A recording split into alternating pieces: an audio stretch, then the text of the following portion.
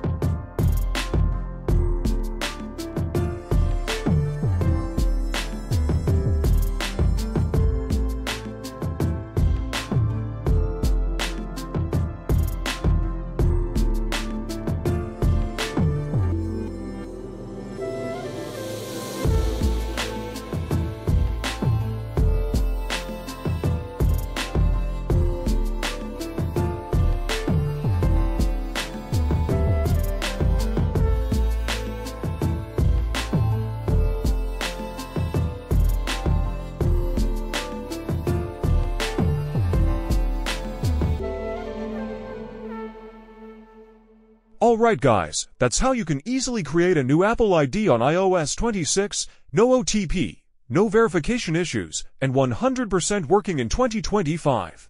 If this method helps you, don't forget to drop a like, subscribe, and turn on the notification bell because I'm always posting new Apple and Android fixes like this one. You can also check my previous Apple ID videos for older iOS versions. I'll link them on the screen and in the description below. And if you still face any issues, comment below with your iOS version. I read and reply to every comment personally. Thanks for watching. This is AM from GSM6, and I'll see you in the next tutorial.